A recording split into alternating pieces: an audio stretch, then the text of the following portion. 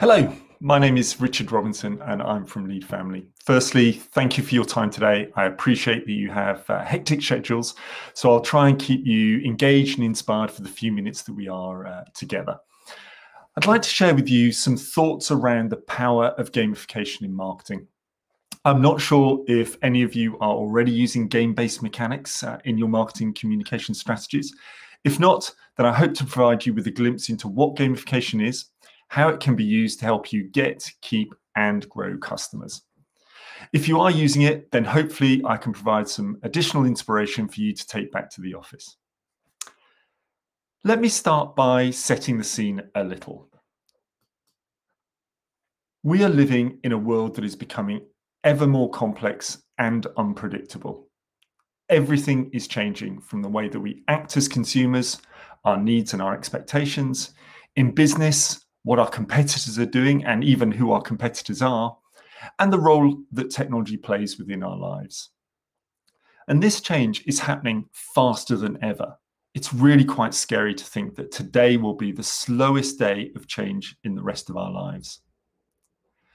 And one thing that is abundantly clear is that what has happened in the past can no longer be extrapolated to predict the future.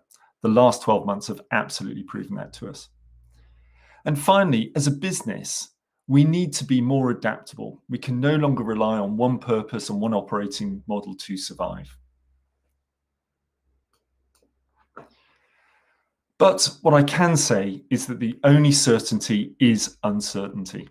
Global growth declined in 2020 by around 5%.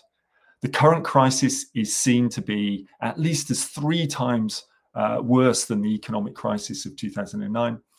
And the vast majority of the largest economies in the world are in recession.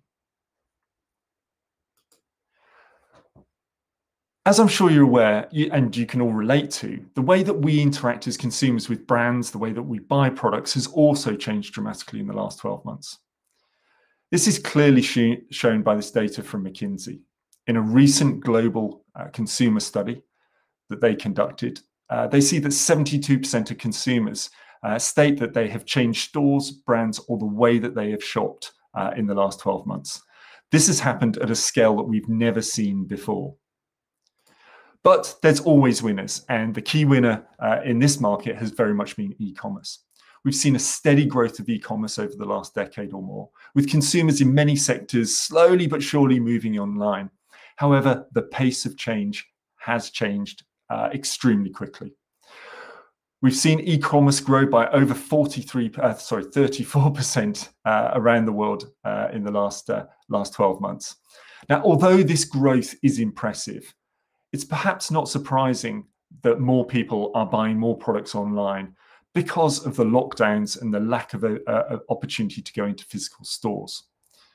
However, what is interesting for me is that this habit will stick. Again, quoting McKinsey research here, they found that over 90% of consumers stated that they would continue shopping online even once the COVID situation had eased and shops reopened. Now, this is a dramatic change in consumer behavior. Let me give you another example.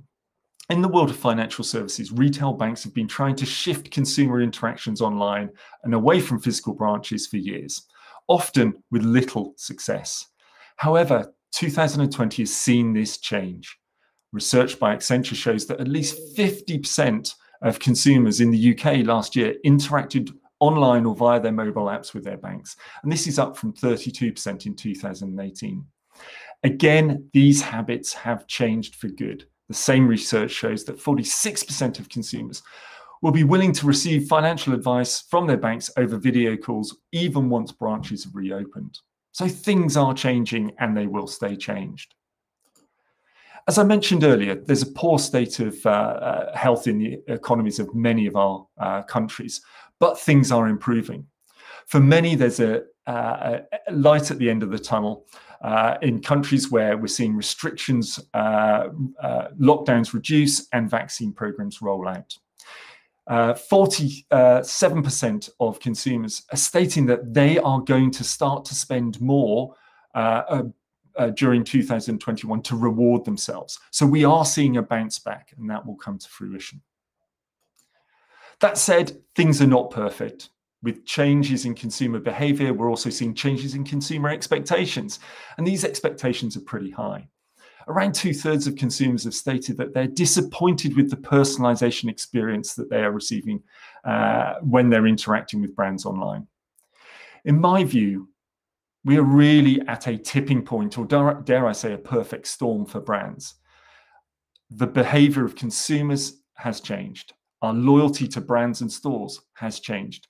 Our expectations around personalization and levels of service have changed. And our spending habits are about to change. So what is it that we as marketeers can do? To start to answer this, I think we should start with understanding what the role of marketing is. Now, there are many definitions out there, and I know that each and every one of you will have your own perspective. But let me share with you what mine is. In my mind, the role of marketing is to reach customers at the moments that most influence their decisions. And we need to think broadly about what this means. This means influencing across all aspects of that consumer journey, whether that's when somebody's thinking about a product, walking into a store, trying to think of inspiration of what to eat or drink this evening, or even adding something to their basket when you're on a website. I want them at each and every one of those stages to think about my brand, my product, and my company. But the challenge we face is about creating cut-through. And how do we do that? I really like this quote from Loyalty 360. They state that creating engaging experiences that actualize emotional bonds and drive customer loyalty is one of the best marketing strategies brands can develop. I read this to mean engage your customers in a more human and personalized way, and it will deliver results. And that truly makes sense to me. So how have we been doing this traditionally? In the past, marketing has been perhaps a little bit more straightforward. You could take one message, broadcast that across the limited channels that we had available, and have a pretty good understanding of who your message will reach and how many times. And there were lots of clever people out there creating econometric models to prove that your strategy was working. However, as I've already shown, things are changing. Consumers have changed. How, where, and when we consume content has changed. You don't need me to tell you that this is making our lives as marketers incredibly difficult. So to combat this, we've gone down a path of precision marketing, highly focused, data-driven campaigns that get the right message in front of the right person at the right time.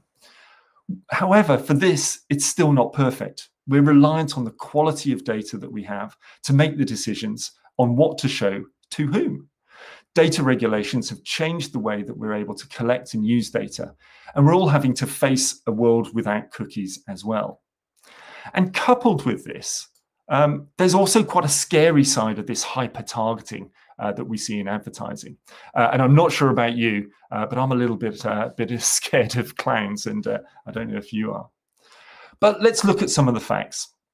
So how can we cut through the noise, not only getting the right message in front of the right person, but also how can we do it to incite the right action? I think some of these stats actually bring the scale of the challenge to life. We spend almost 7 hours a day online, and it's worth noting this data is actually from 2019, so that's absolutely increased in the last 12 months or so. And in this time, consumers are being absolutely swamped by a tsunami of ads. But the human mind is not set up to cope with this. On average, we have an attention span of around about 8 seconds, something that I'm very conscious of as I'm presenting to you today. I would suggest that we are actually forgetting to be human. Personally, I think that this is incredibly important. How to engage with people intrinsically on a human basis. I recently saw some research from IBM that stated that 80% of consumers feel that brands don't recognize them as individuals. And as I've mentioned earlier, 60% of consumers are disappointed with the level of personalization that they are having when they're actually engaging with brands. So how do we become more human in our marketing? Well, we really truly need to understand and consider what makes us human, how our brains work, how we act and how we react. I find this particular stat absolutely fascinating, that before the 21st birthday, the average human will spend more than 6,000 hours playing video games, whilst only 2,000 hours reading books. Why is this? Well, it's because game mechanics appeal to the way that our brain works. At Leaf Family, we see that there are kind of 5 areas or 5 game mechanics that are really important to understand. The first one is around competition. As humans, we're hardwired to compete, and competing means against somebody or something. You couple this with social aspects of competing, which makes it fun and engaging. Competing is an important game metric or game mechanic and is actually the backbone of gamification. It really feeds into the subconscious and drives us to action. The second one is very much around challenge. And let's be honest, we all love a challenge. We all love undertaking something that will help us really understand something and get involved in it. The third area is something called mirroring. And mirroring means that a person or a player gets to see how they compare with others. Now, not necessarily in a competitive way, but almost in a kind of a like-for-like way. It fulfills this very, very human need that we have to see where we belong, figure out how I compare within a community. The fourth game mechanic that is really important is around rewards. Now, rewards are really important, but they certainly don't need to be monetary. Intrinsic or extrinsic rewards work well as motivators. Rewards can also be simple as feedback, providing insights and information to people that they don't already know. So it can be really, really impactful. And finally, the last key game mechanic that is important is around fun. And let's be honest, we all love a bit of fun in our lives. And we shouldn't underestimate the value of fun because it is not just a frivolous thing. This is often a great value exchange with our consumers. And this is an area that we really struggle in marketing, is like, how do we actually create that value exchange? In this case, they spend time with the brand, with your brand, and perhaps share some data with you. And in exchange for doing that, they're getting something back. They're doing something that is fun and enjoyable. Now, these metrics, when coupled with something called flow theory, tells us why games are so effective. Now, sorry, I'm just going to go into a little bit of science here and tell you a little bit about flow theory. Now, flow theory is a concept around how we pay attention when we're doing something. The flow is the mental state that you experience when you are totally focused on an activity like a game. It's there that we experience feedback and the delivery of rewards, and these rewards in chemical senses. And this in turn causes feel-good hormones like dopamine, oxytocin, serotonin, and endorphins into our brains. And this is really, really powerful stuff. Imagine just taking a small percentage of this and injecting it into our marketing and communication campaigns. This is really powerful and creates memorable moments for consumers. And I think that this quote from Nicholas Babin, the former CEO of Sony Europe and a specialist in technology, innovation, and gamification, and he says, when games are used in a marketing context, the participant remembers the brand from a positive association and a unique experience, and that's around dopamine. And let's face it, we could all do with a little bit more dopamine in our lives right now. The other key thing around games and gamification and the user game metrics mechanics is that you're not being sold to. Critically, these mechanics help consumers believe that they have elected to participate in an experience rather than being passive or simply being marketed or sold to.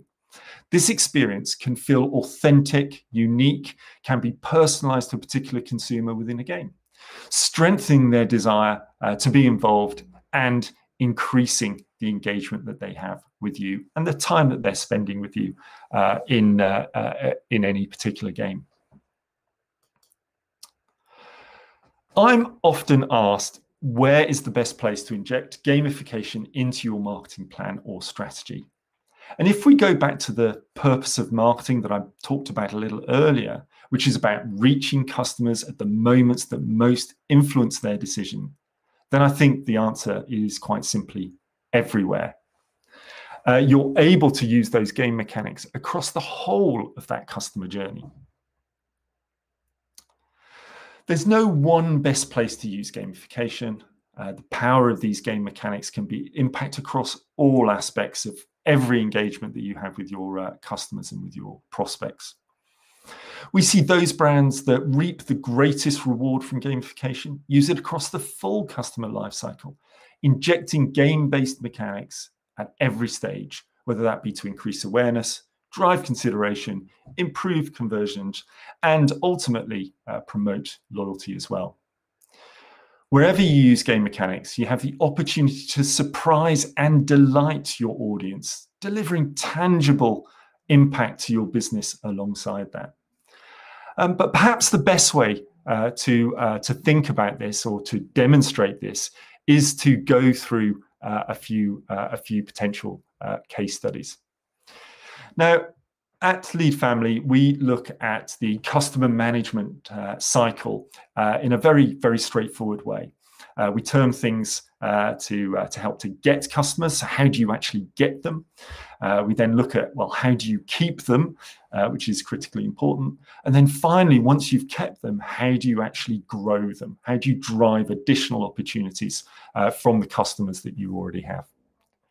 So if we start here at the get stage of that process,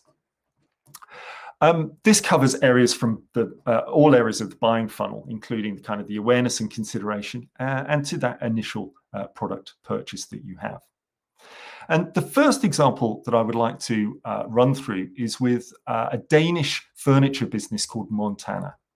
Now, Montana wanted to expand their business in new markets, raise awareness of their brands and their products across those markets. A secondary goal was to capture permission data to be able to build ongoing engagement with these new audiences over a long period of time. So it's very much at that top end of the funnel there. Now, I actually think that this is a really great example of how a brand is using gamification to achieve their goals. The format they used was a relatively simple quiz format, which is great for appealing to those mirroring and competitive game mechanics that we discussed earlier. And then you couple this with rewards as an incentive, and it ensures that you're appealing to a consumer at a very natural level. Psychologically, this is great. This also managed to strike a balance between serious messaging and a playful tone to invoke potential consumers to engage. The content was displayed in the game, or the content displayed in the game was created in exactly the same format as their overall website, how they position their messaging through blog posts and newsletters.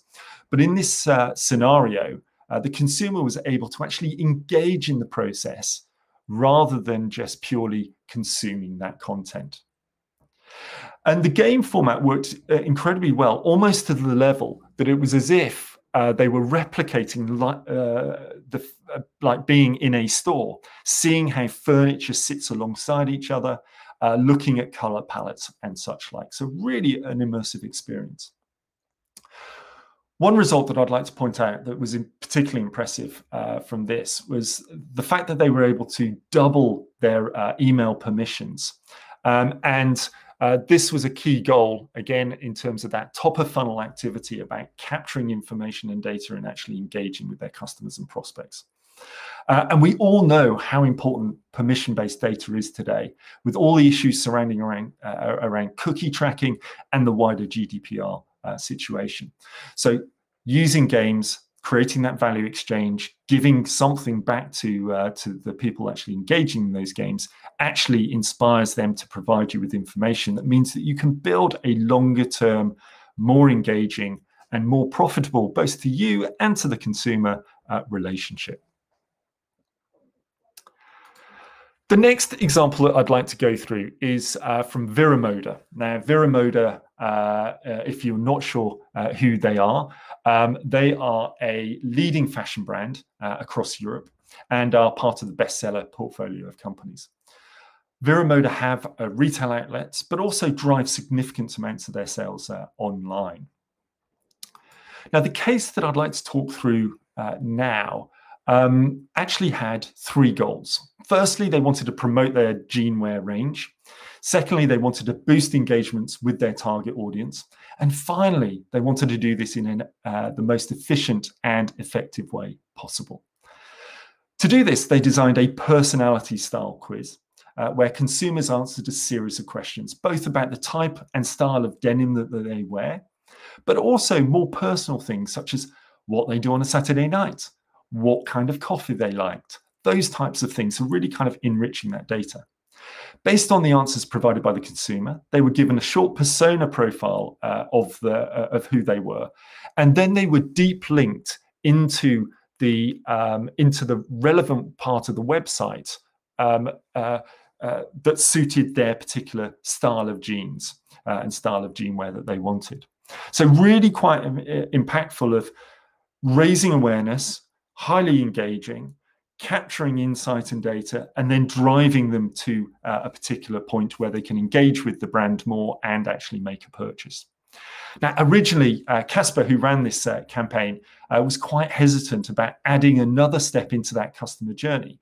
As everyone in digital marketing knows that, or perceives that you add an extra step, add an extra click, actually reduces the conversion rate with that online journey. So they were very conscious about this. So the team at Viramoda decided to actually run some A/B testing around this. And so what they did was they set up an approach where they used their traditional ads that they were doing through Facebook, which leads to a landing page, and then they tested that against inserting a game within that flow. From their standard approach, they saw an impressive 5 times return on advertising spend. However, when they injected gamification into it, they actually saw a 30 times return on investment. So using game mechanics engaged consumers more thoroughly at the start of that journey, attracting a higher click-through rate. It meant the audience was truly opted into the process and thoroughly engaged, wanting to find out more about the style, and therefore were better qualified. Viramoda saw an 8% click-through on those playing the game, and deep linked those into the website, as I mentioned. In addition, they saw an average of engagement rate of over 2 minutes and an incredible reduction on their cost per click for their ads of 50%. And this was driven by that high engagement rate of the game. So people wanting to engage within it, they had a higher click-through rate. That impacted the cost per click algorithms that meant that they were actually paying far less for greater quality leads with a huge amount of data sat behind it.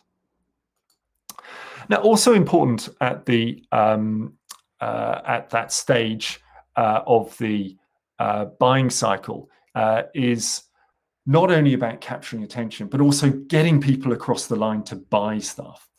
So what I wanted to do is just give you a very brief example of something that, again, Viramoda are doing as part of this. And they're using something called luck games or high converter games to achieve this. So these games really play on the game mechanic of reward, fun, and competing against the game itself.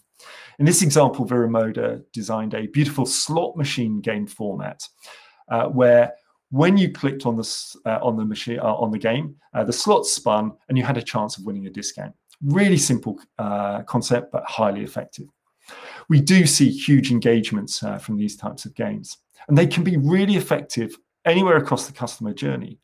But what I really like about this one is that it can actually be used to drive that final decision to purchase. So imagine that somebody's just about to abandon a basket on an online checkout. up pops a luck game, for example, on the right-hand side here, this spin the wheel type game. And you spin the wheel, you play the game, and you've got a chance of actually winning a discount. So what that's happening there is that stopping people abandoning those baskets, actually shortening that sales process and driving more revenue in the immediate term. So again, Viramodo, really good example of how they're using it at that top of funnel activity and driving that get customers aspect that I mentioned before. The next example I'd like to chat through is from a really small company. They're called Carbon Theory. And this campaign was titled Back to Bar campaign. Now, they're a small, innovative skincare brand based in the UK. The campaign was launched at the beginning of the very first lockdown, if you can cast your memories back that far. And the objective was to really perk up customer experience and ensure that the communications that they were showing were positive. Something that was particularly important during that time, where a lot of the news was and the content that we were all digesting was very, very negative. They had a tremendous response to this campaign. In fact, it turned out to be their most successful discount code campaign to date. Within 14 days of the game, it drove 23,000 or more visitors to their website. The code was used over 1,800 times, and they received revenue in direct sales of over £10,000. Now, that's pretty impressive for a relatively small business. A key takeout for me is that they put the customer experience first. They used a simple drop game, and who would have thought that something like that would have been really quite engaging? And engaging so much that people were on average spending a minute and a quarter just playing the game. The campaign really played on the characteristics of competition, so you're competing against the game itself. It also played on the fun aspect of it. It's like, can I catch the right number of bars in the drop game, or do I catch other things? And also tied in there with a really strong reward of a discount code. The last point that actually reminds me that research has shown that people who win a discount code or a voucher are 40% more likely to use it than those that are simply given a discount code. So isn't that interesting? Again, it's playing on those game mechanics. I'd also like to share a little bit of a technical anecdote from this Carbon Theory example. They initially launched the game with a registration page at the start. So before you could play the game, you had to provide some registration detail. They, as a result show, they saw some tremendous results out of this. But what they wanted to do is actually bring this into an always-on environment, to have it as an ongoing activity. So to do this, what they did is they decided to move the registration page to the back of the process. And they felt that this would actually give the consumers a better brand experience. So they're actually engaging with the brand before they have to provide that value exchange. Perhaps not experience, they saw an increase in the number of people playing the game. So and then actually going on and registering. So when deploying games, think about what the key metrics you're looking for, and then build accordingly to those.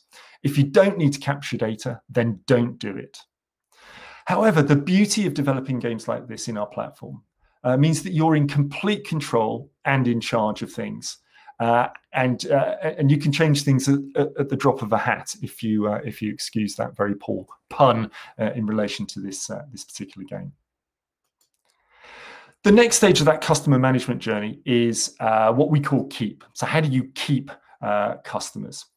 We all know how important it is to keep the customers that we've got. In fact, research shows that it's 5 times more expensive to actually get a new customer than it is actually to keep one.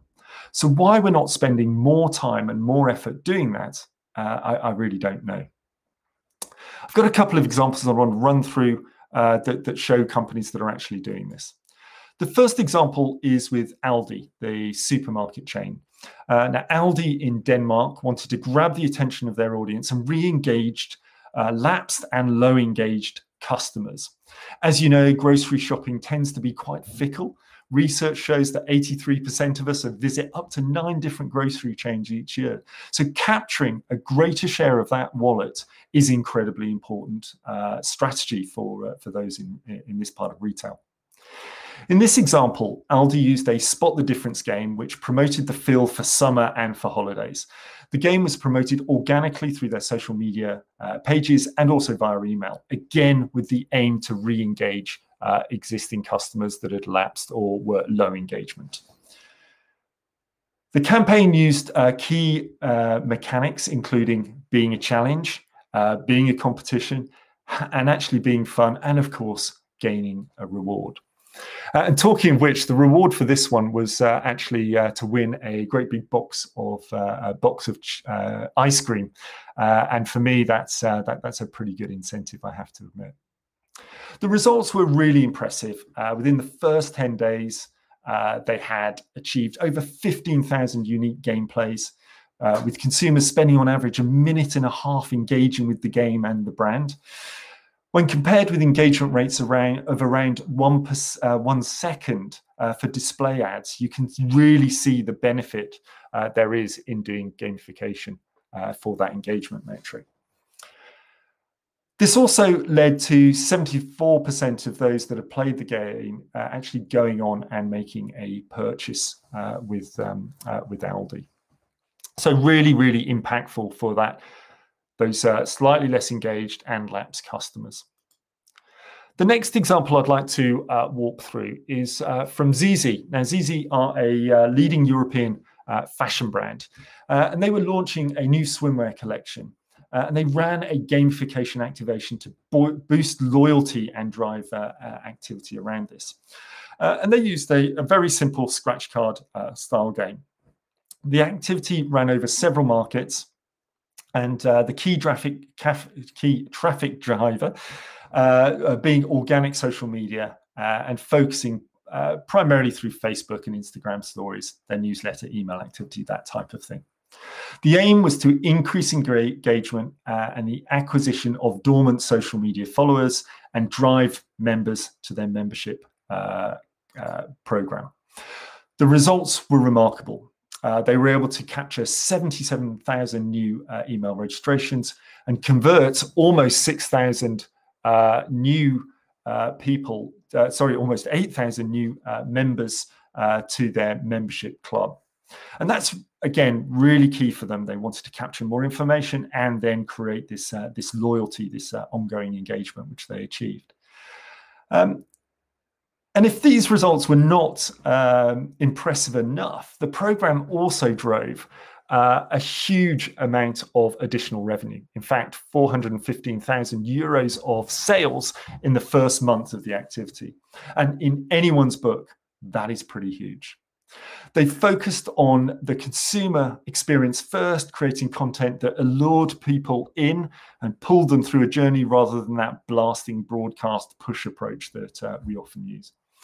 Making the consumer feel that they had elected to spend time with the brand through the intrigue that's created around the content versus putting out a blunt sales message. As mentioned, the results speak for themselves. Now, the final stage of this customer management journey that we talk about is around grow. So how do you grow existing customers? Now, this is hugely important part of the marketing and one that's often ignored. However, I was really pleased to see that this is changing. A recent study by Gartner showed that 72% of CMOs state that they'll be focusing their time on actually trying to grow customers, grow existing customers and business rather than necessarily going out and collecting new ones. Now, the first example I'd like to run through in this section is from Co-op. And this is Co-op in Denmark. And they were really focused around loyalty and retention. It's a critical part of any supermarket chain strategy. Anyone that knows companies like Tesco's and the amount of money that they've invested into loyalty programs understand the importance in this particular sector. For Co-op, a critical part of their strategy was to develop a mobile app. When they initially developed the app 2 or 3 years ago, it successfully launched with good levels of downloads. However, Co-op felt that it could be improved. Alongside this, they realized that the value of a mobile app is not just downloading it, but the usage of it. To increase the value of the app to its customers, they decided to make it more of a destination site, offering member-only content and special offers. And a core part of this strategy was to inject game mechanics into the heart of that app. They decided to use game mechanics on both fronts, so increasing downloads and also engagement. They initially promoted the game mechanic elements via social media and actually using the games themselves, or the incentives of the games themselves, as a real driver to get people to download the app. Now let's move to some of the results on this, and the results were immediate and incredibly impressive. In 1 month, they saw an additional 95,000 app downloads. They also saw that 700,000 people played those games, a total of 3.5 million times. Now, one of the key mechanics that Co-op uses within the apps is also to drive people into their store. So how this works is, as a consumer, you play a game. If you're successful, you win a voucher or a discount code or even a free sample, which you're able to go and redeem in your local store. In the first year of using gamification in the app, Co-op saw over 10 million gameplays and over 1 million samples being picked up in store. I mean, that's an additional 1 million visits to your stores, which is really, really quite impressive. But the engagement is impressive, but the real results are the impact that you can see on the business. As you can see from this slide, Co-op ran pre and post use of gamification analysis. And what the data told them, that those individuals that play games in the app increase their frequency of visiting the store by 58%, and also increase their basket size in each of those visits by 33%. So just by using game mechanics to engage individuals, driving them with a good reward into store has a tremendous impact. Today, we're seeing that Co-op are launching up to 2 games per week on their mobile app, often in partnership with brands such as Carlsberg or Oreo or Twix, all brands driving significant value both to Co-op and the consumers. These games are achieving hundreds of thousands of gameplays, engagement times, in some cases over 4.5 minutes, and price collection rates of in excess of 70%. In this example, Co-op also analysed the impact of sales of Twix chocolate bars pre and post the gamification campaign. Sales of Twix rose amongst Co-op shoppers from 1.5% pre-gamification to almost 16% after the campaign. These figures show the everyday impact of gamification. Now, the final example I want to run through is slightly different. It's from a sector where you think that loyalty and retention is almost to be given, and that's of football clubs. Although looking at what's happening in some of the European leading football clubs in the last week or two, perhaps football fans' loyalty has been stretched a little bit far. Anyway, this example is from Willem II, the Dutch top league football club. The club wanted to create some buzz around their summer 2000 release of their new shirts, their new kit, and they wanted to do this in a unique and creative way, with the ultimate aim of selling more replica kit. And so what they did is they, using social media, the club tweeted that their captain, Jordan Peters, had left the club. Fans were shocked because they thought he'd actually transferred to another club. But what happened, by playing a series of games, 4 games in total, the fans could actually find out the location of Peters. So almost like a real-life scavenger hunt. Within the first couple of hours of the game going live, 27,000 fans or more visited the site to participate. One lucky fan followed the trail and actually found Peters, and he was located outside the offices of the main sponsor of the football club, with the keys to the new shop, the club store, in his hands. And so there was an opening of the store and a revealing of the new kit. So really quite an impactful, playful, but very engaging mechanism.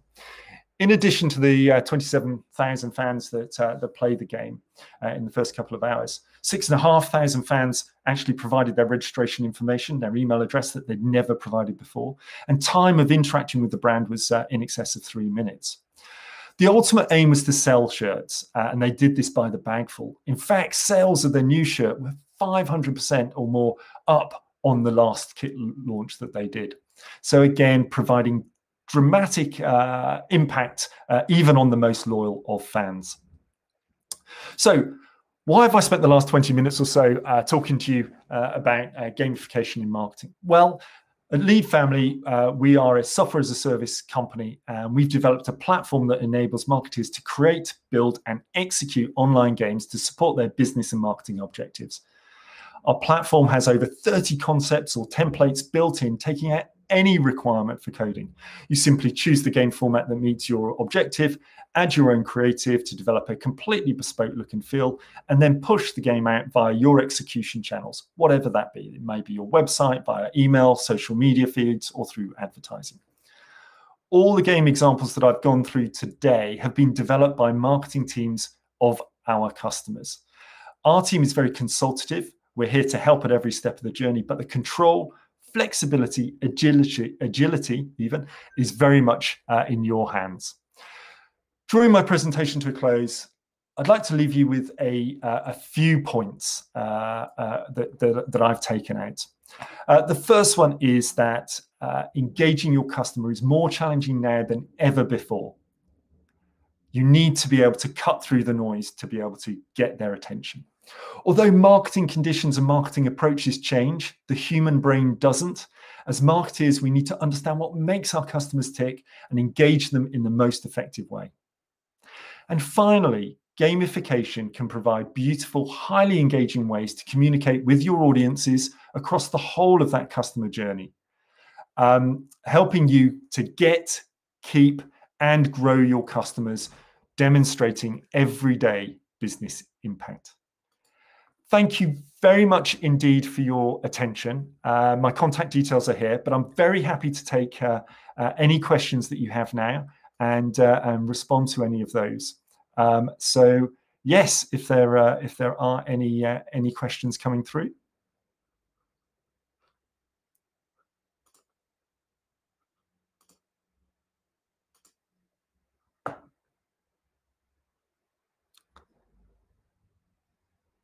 Okay, I seem to have absolutely covered every point and topic around gamification in marketing and the power that that brings to your marketing, that I've stunned you all into silence. So, so if there aren't any questions, I'd like to say thank you very much indeed for your attention. It's been an absolute pleasure to spend a few minutes with you today.